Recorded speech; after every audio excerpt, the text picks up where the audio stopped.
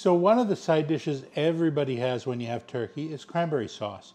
And most of the people, they take that little can and they have the canned cranberry sauce, and people say, oh, I hate that stuff. It's so easy to make your own cranberry sauce. I'm going to show you how to do that. What I'm going to do here is a little bit different. We call it candied cranberries, or if you put some brandy in at the end, you can call it brandied cranberries. In any case, it'll be a big hit at the holiday table.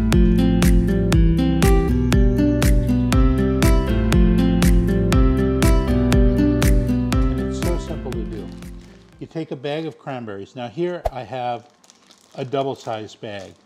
Normally you don't need a double-sized bag, just your standard 12-ounce bag of fresh cranberries will work. All right. I'm going to use half of this bag because I don't need that much cranberry sauce.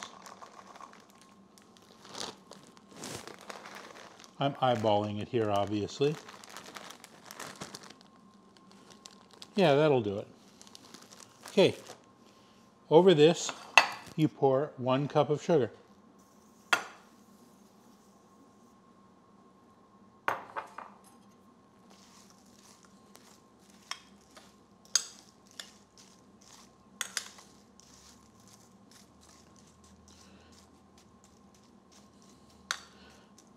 Now you lay them out flat. If you really want, you can put them on a cookie sheet and bake them on a cookie sheet, and then the cranberries will be more whole. I don't care so much about them being whole. They'll still be pretty whole anyway. Now you want to take this and put a little tent of aluminum foil over it, because when you're baking these cranberries, they're going to pop. And the popping will go all over the oven. If you don't want to have to spend hours and hours cleaning your oven afterwards, put a tent of aluminum foil over it. Don't tighten it. You don't want the steam to get caught, because you want these things to get pretty hard, relatively.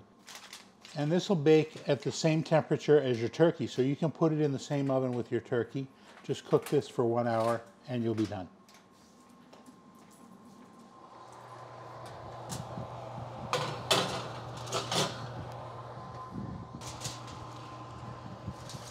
Okay, as you can see, the cranberries have been baking. They're pretty well cooked at this point. Now you can do one of two things at this point. You can just let them cool, at which point they'll be candied cranberries. Or another way to kind of spice them up a little bit, you put in about just a little under 3/4 of a cup of brandy, or what I did was I mixed a little bit of orange curacao in there. Or you can use Grand Marnier or Cointreau, some orange liqueur, along with the brandy, and then you basically put a little alcohol in this thing, let it evaporate with the heat,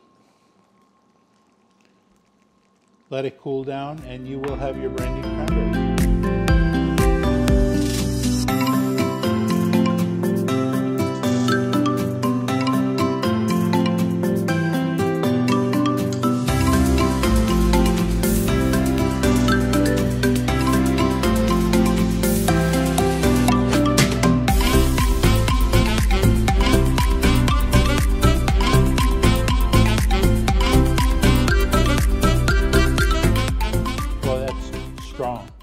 But it's the best cranberry sauce you'll ever have.